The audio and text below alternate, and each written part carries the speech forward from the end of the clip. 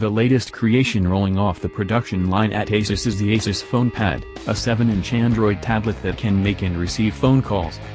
Arriving with an extremely friendly £179.99 price tag when it launches on April 26, the Fonepad is here to compete with the likes of the Google Nexus 7, also developed by Asus, the Kindle Fire HD and the all-conquering iPad mini for your affections.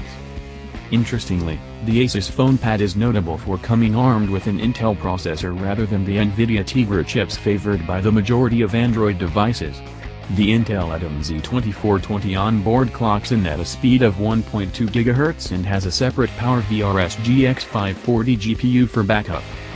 There's 16 GB of storage space as well as the unbridled benefit of Android Jelly Bean arriving out of the box. But it's the smartphone aspect of the device that Asus is hoping will entice you.